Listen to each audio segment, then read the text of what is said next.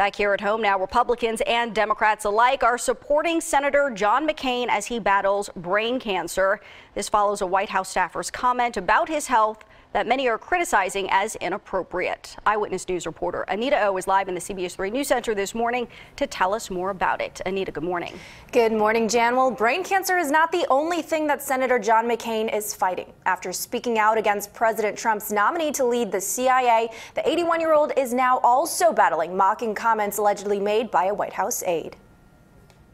I'm not going to comment on an internal staff meeting. Though President Trump's White House refuses to deny or distance itself from a staffer's comment about ailing Senator John McCain, who is undergoing brain cancer treatment, other Republican leaders have been fast to denounce the statement. Outrageous. It's a pretty disgusting thing to say. I just wish somebody from the White House would tell the country that was inappropriate. Both Ohio Governor John Kasich and Senator Lindsey Graham responded to the comment by communications aide Kelly Sadler, who, according to sources, joked that because McCain is, quote, dying anyway, it doesn't matter that he will not endorse Gina Haspel's CIA director nomination. It was a joke. It was a badly considered joke, an awful joke. Budget Director Mick Mulvaney described the comment as a tasteless quip, though Press Secretary Sarah Sanders confirmed Sadler is still employed.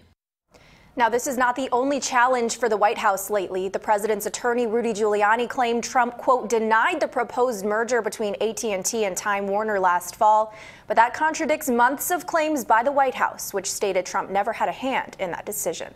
For now, live in the CBS 3 News Center this morning, Anita Oh, CBS 3 Eyewitness News. All right, Anita, thank you.